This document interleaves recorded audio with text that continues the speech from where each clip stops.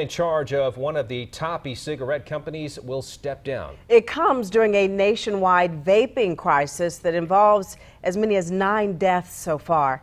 Action 9's Jason Stujenki first drew attention to Juul back in March of 2018, and he stayed on top of this company ever since. He is now talking about their announcement of some sweeping changes.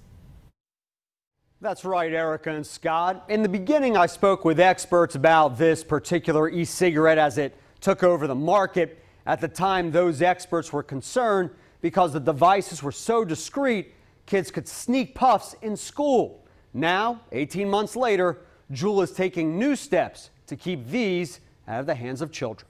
Juul is taking new action in the nationwide vaping crisis. The company's CEO is out. But along with the drastic leadership change, more visual changes the average person may notice. Juul is stopping all TV, print, and digital advertising.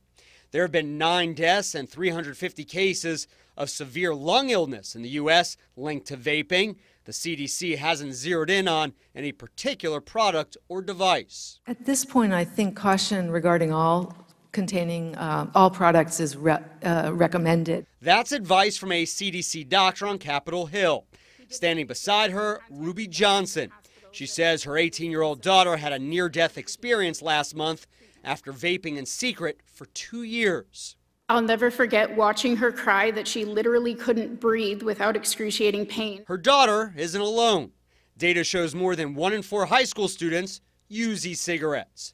A 17-year-old from Fort Mill, also one of hundreds who spent time in the hospital because of vaping. One of the scariest feelings ever. Now the FDA is weighing regulations to ban all flavored e-cigarettes, which some say can appeal to children. If those regulations go into effect, Juul is promising to comply.